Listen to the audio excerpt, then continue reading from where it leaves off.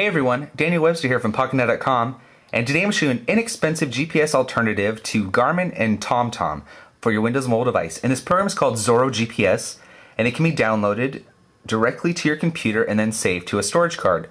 So it helps eliminate the data usage if you're traveling in an area that doesn't have data. So I'm just going to go through some of the features of the program. Of course, we have the map and we can zoom in and zoom out. So I'm just going to zoom out all the way so you can see that you can select many different maps.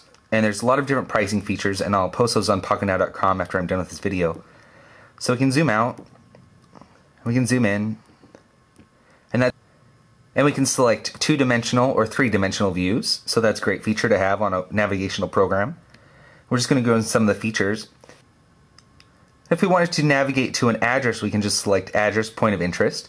We can type it in. We can have, there's many different keyboards you can select because it's an international product. So right now I have the QWERTY keyboard set up, so I'm just going to cancel. We can go to our favorites, so if you have some favorites you can save in here. This is a great place to save them to. Just go back. We can see what point of interests are around our area. So if we wanted to search for, I don't know, entertainment, we can just search, apparently there's garden, Jenkins Creek Garden, which is pretty close. We can go back.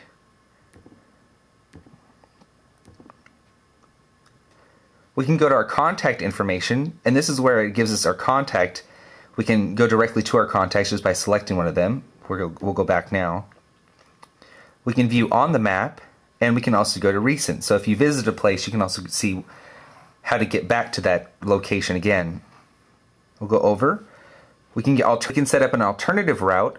We can go to the points of interest on our trip, route information, route view, roadblock, and we can also delete our route. So we'll just go to the next one. We can look at our GPS.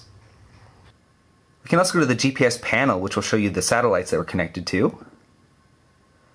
And you can see where you are. And it will show you current street as well as longitude, latitude, and altitude. So just hit cancel. And we'll just hit cancel.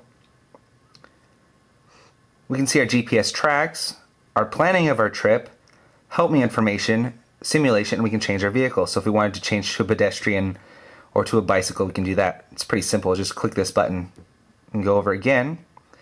This is where we can change our volume, our day and night. We can set that up, and I have it. You can set it to auto, so it'll change automatically. You can see 2D and 3D planes. You can change the orientation of the screen, so if you want it to be horizontal, you can do that. And we can go into options. So we can set up avoidance.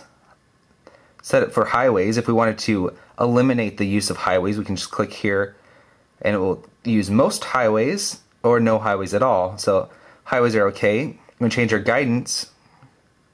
So I have it set for full detail. You can change it to city and highway, highway, detail, guidance, and filter. And we'll just hit cancel on this. We can allow tolls. I don't like tolls, so I'm just hitting no tolls. And we can see our destination. I have it set to no flag right now, but I'm actually going to change that and just hit OK. Go over again, we can get menu information. So if we wanted to change the background, like if I wanted to change this, I can change the skin. So if I wanted to go to like a jungle, it'll change all the buttons to a jungle theme. I'll just change it to snow because I think that's probably a little bit easier to see. Yeah, it is. So you can also change some of the buttons. So if you don't want any buttons, like right now I don't have any buttons, but you can turn them back on and turn them off. You can also change the colors of your buttons. So right now I have it on red. I'll change it to blue and it will load the blue button. So we'll just hit OK. We can also set the speed limit, points of interest on map, map alarm, voice alarm. We can go over again. We can actually play our media through this GPS navigation program. So if we have any music or videos, we can actually play them directly through here. So OK. We can set up security, so if we only want us to be able to use this, we can change our username and turn off the security, turn on the security, set a home address or company, as well as change a PIN, so that if somebody was to steal your Windows mobile device, they wouldn't be able to access this program.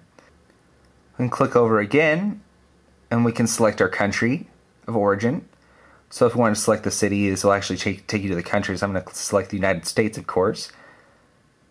select the date and time, which voice you would like. So right now I'm on US English. And you can actually pick different voices, which is pretty cool. So if I wanted to pick Ryan, I can pick that person's voice.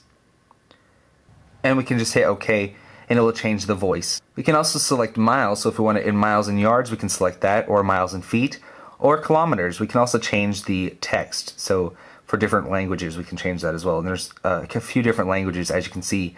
This does support many different countries. We can also change the keyboard.